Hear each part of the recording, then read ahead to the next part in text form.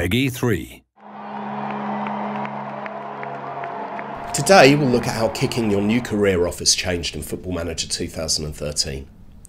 We've tried to streamline the process this year to help you play the game the way you want to play it, with a series of meetings in advance of you getting started. Once you've chosen your team, you'll be met by several news items welcoming you to the club. As soon as you step through the door, you'll be met by a message from the chairman advising you on the philosophies that the board expect you to adopt while trying to achieve their expectations. You'll then be invited to meet the board. They'll give you some background to your new club and set out clearly what they want you to achieve and how much budget they're willing to offer you to achieve it. Once you've faced the board, you then meet your assistant manager. In this meeting, you prepare for the season ahead by arranging intra-squad friendlies and requesting player reports.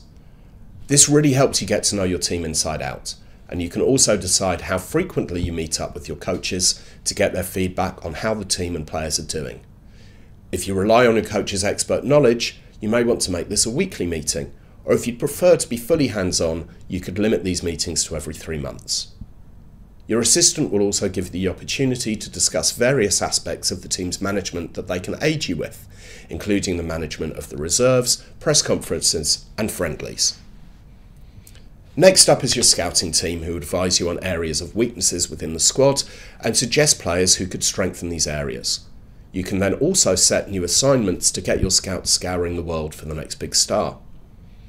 In addition to this, you can stay completely up to date with everything going on around you by subscribing to various bits of news. Your personal assistant will recommend which subscriptions would be the most suitable for you, and you can then add or remove items from this list, and once confirmed, you'll receive regular updates in your inbox. This is very useful if you want to keep tabs on the league around you or on which players are performing well in leagues across Europe or the rest of the world. Finally, the board may allow you to increase your budget for the season, but any increase in funds will come with a suitable rise in expectations. I warn you now, if you change your expectations from mid-table finish to title winners in order to receive more transfer money and you fail, well, the board won't be very happy at all. When you return to your inbox, you'll then find all the reports you requested from your new staff waiting for you, and, depending on the conversation with the board, a press conference will have been arranged. You can decline to meet the press, but I don't think you want to get on the wrong side of the media on your first day.